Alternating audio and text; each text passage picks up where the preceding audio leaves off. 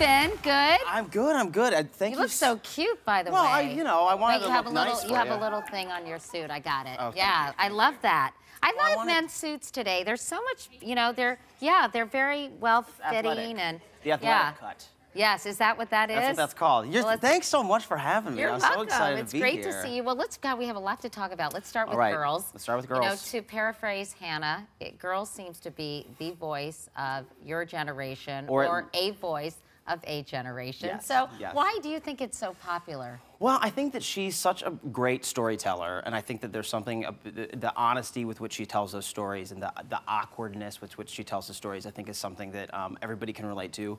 Even if you're not a 20-something girl living in Brooklyn, I think it's still the anxiety that it induces is certainly something people can relate to.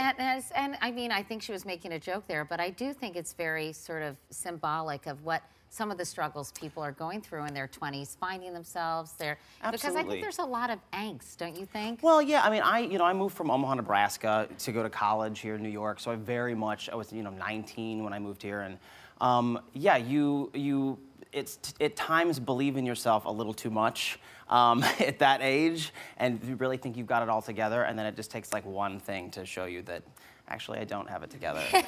And so, I mean, Omaha, Nebraska, I don't know if I told you this when we met before, but my mom's from Omaha, Nebraska. Get out! Yeah, and I've never been to Omaha, Nebraska. What are you waiting for? I know. My grandfather was an architect, and he Really? built a lot of homes, Tudor homes, in an area called Happy Hollow. Yeah, Have sure. you ever heard of that? Absolutely. And apparently Warren Buffett lived in one of the homes. He does. He still I think still he might owns that still home. be in. Yeah. So, I mean, was it weird coming to New York from Omaha? Yeah, but I was so young and either brave or dumb that I wasn't I wasn't really thinking about it. I was just so excited to be here, and I wanted to be on Broadway so badly, and so I just sort of dove right in. Well, I'll say, I mean, speaking of Broadway, nothing like having like a huge, I mean, your first role in the Book of Mormon, I mean, it was like eureka, right? It was pretty nuts. Thank you very much.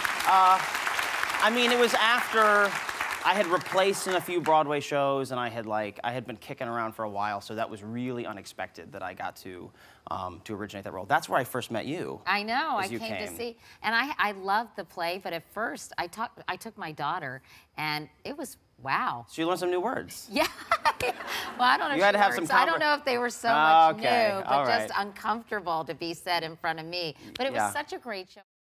Your image was used on all the Book of Mormon, the posters and all that. Yeah, and I think, wasn't it used somehow in Mitt Romney's campaign? They put, on Newsweek, they put Mitt Romney's face on my body. Not by Mitt Romney. Romney's face. Yes, Mitt Romney's face was on your body on the cover. On Newsweek, yeah. So in a weird way, you became like this symbol of Mormonism in America. I know, and I'm sure the Mormon Church has very mixed feelings about that. I'm sure they're not exactly the gay Catholic from Omaha, Nebraska right? is represent. Yeah, but yeah, I sort of became like the accidental poster boy for Mormonism for a while there. That's funny. So yeah. Well, so I know that we.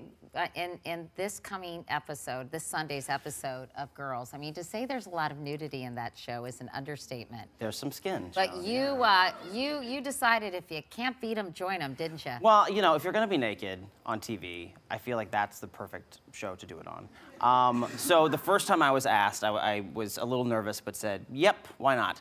And then this last time was a little bit easier because it was like, as you'll see in the episode, it's a skinny dipping scene. So it's pretty quick. It's nothing that my mother will be too horrified by. But having said that, I mean, is it still slightly nerve-wracking for you? Yeah, absolutely. They do such a nice job of like really making you feel very secure and very safe and protected, and there's not a lot of extra people around, so you don't feel too exposed. When there was an episode in the second season that Allison Williams and I had sort of a sex scene, and we were both naked. And she's so lovely, and she's such a nice girl, and a good friend. And by the end of it, we were just kind of like hanging out, like in our little modesty covers. Do they? Just sort of sitting around, we were so I wonder comfortable. what the situation is there when You don't want to know. watch scenes like you don't that. want to know I'm like, what it is. what is going on there? They must not real. I mean, there must be some protective gear. There's some protective gear. I don't know if you really want to know. We could. Okay. I'll tell you later if you're really curious. Okay, all right. And so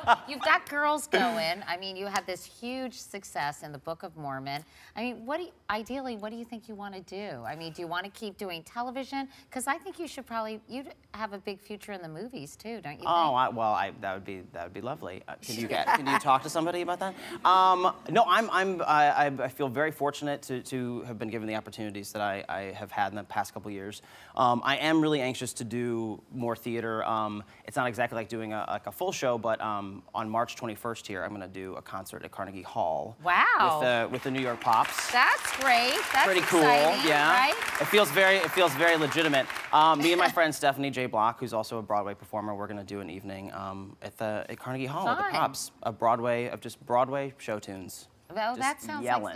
that sounds like.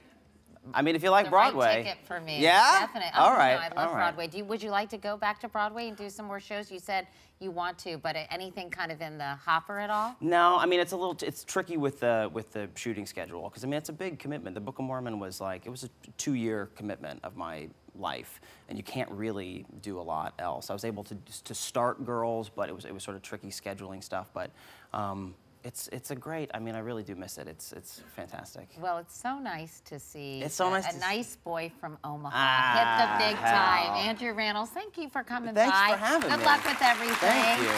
I'll be watching. Please. I'll be watching everything on Sunday.